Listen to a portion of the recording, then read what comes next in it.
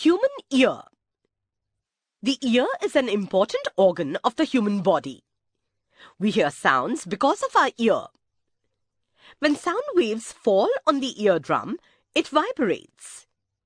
These vibrations are converted into electrical signals which travel to the brain through nerves. The ear can be divided into three parts. 1. Outer ear. 2. Middle ear. 3. Inner ear.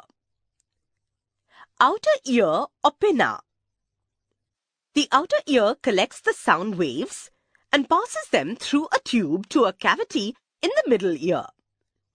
Its peculiar funnel-like shape helps to collect and pass sounds into the middle ear.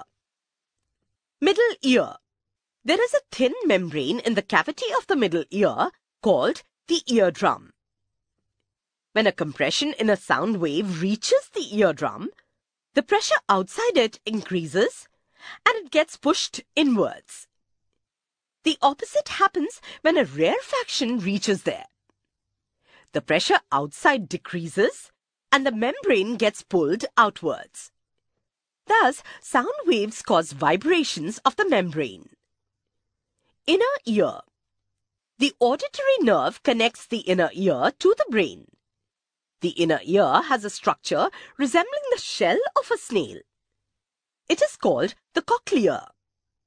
The cochlea receives the vibrations coming from the membrane and converts them into electrical signals, which are sent to the brain through the nerve.